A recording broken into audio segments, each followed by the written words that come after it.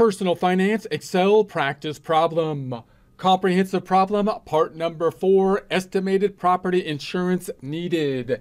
Get ready to get financially fit by practicing personal finance.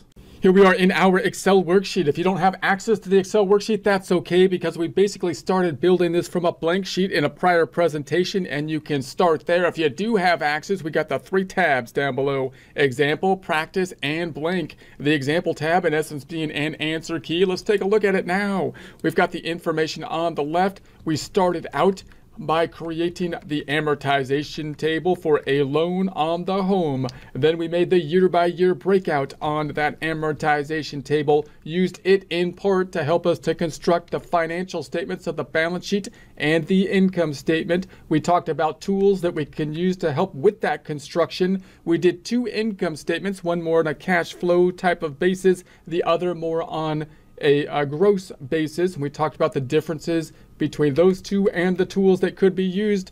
And then we're looking now at the estimated property insurance that may be needed given the current situation provided. Going all the way back to the left, we're then going to go to the practice tab. It's got some pre-formatted cells that can help you work through the practice problem with less formatting. The blank tab, that's the one we're going to work on, where we're going to practice our Excel formatting as we go through the practice problem.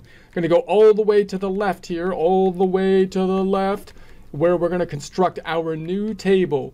So I'm going to put a skinny cell. I want to put a skinny AG. I'm going to go to my last skinny column. I don't even know what it is. I think it's AD.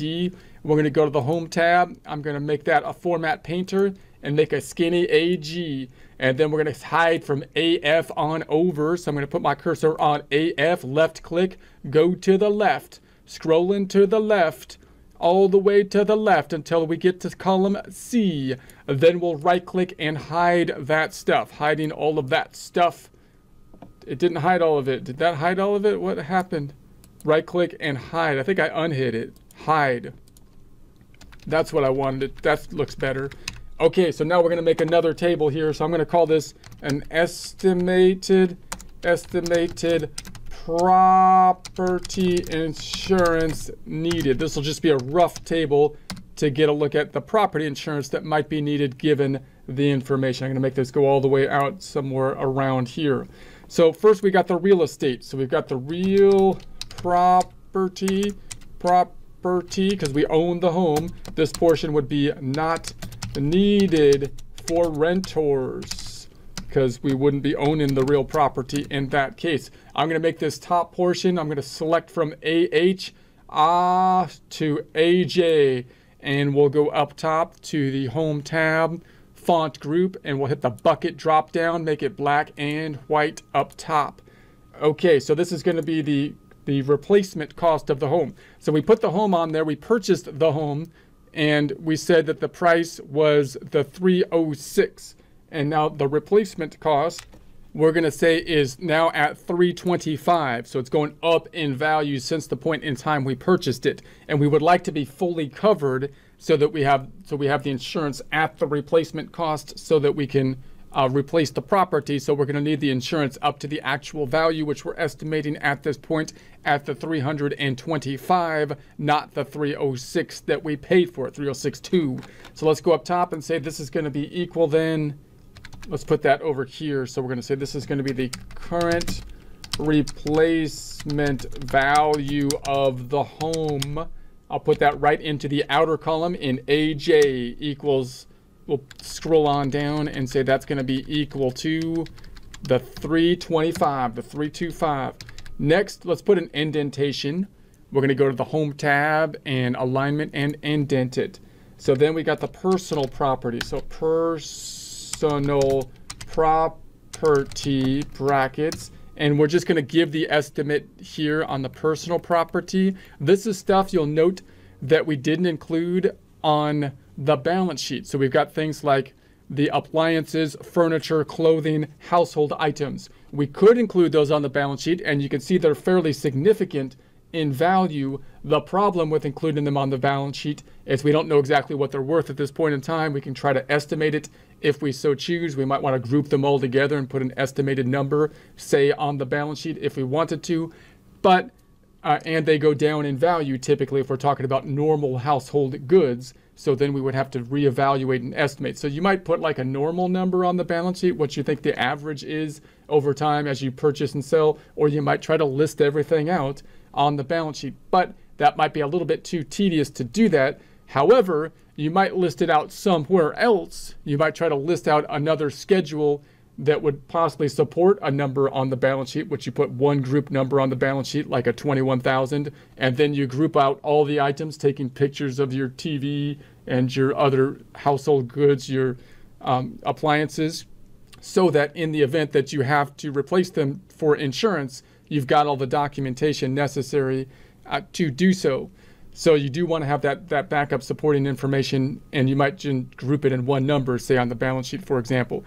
But we're going to include that over here. We're going to say this is going to be equal to then this, and I'll say in the clothing, I'll say this too. So that long description here, I'm going to indent both of these. Let's indent these, home tab and alignment indent. I'm going to indent the second one, a double indent, so I can see that these two are kind of related. And then I'm going to say that's going to be, let's put that in the inner column here. It's going to be equal to the 21, because we also have that jewelry that we're going to be dealing with as well. So the normal household stuff is at the 21. It usually goes down in value over time. You might have some other stuff, some other valuables that go up in value, such as, say, jewelry. So then we got so we might have additional coverage for items with limits on, let's say, standard personal coverage, like jewelry, firearms, silverware, I eat with silver spoons, and photographic, electronic, and computer equipment. So we might have to have other additional coverage for this kind of stuff. So we got the additional coverage for this kind of stuff. I'm going to indent these. Let's say we indent this, indent, and then I'll indent this here. And then I'll put that on the inner column, and I'm going to say this is going to be equal. We got jewelry of 2,000. So if we wanted to cover that, it might take some additional type of coverage if we're looking to do that within our plans. We'd have to look into that. All of our firearms that we have, because we don't want to lose our guns. That would be horrible if there's a disaster. That's why the guns are there in the event for the disaster. So in any case, so that's going to be the total. We're going to say total personal property, outer column equals the sum of those, and I'll indent that a couple times. Indent. So let's indent one more time. Total personal property. We'll do that there. Maybe just a double indent. We'll keep it there.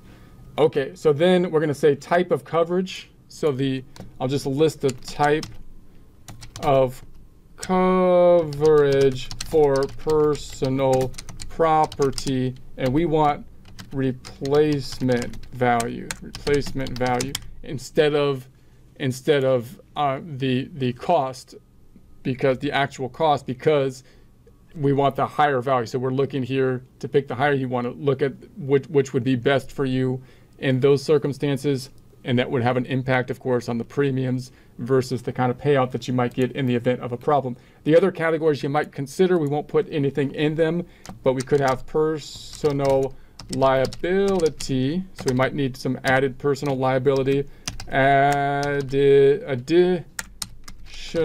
personal liability coverage for personal injury claims. So, right, if someone gets a problem on our property and they try to sue us, for example, or we give them a cup of coffee and they do the classic McDonald's thing and they dump it on themselves and and then sue you for $1 million for being burnt or something like that. Anyways, then you could have more coverage that you might need for that kind of thing. Maybe it depends on the neighbors or something.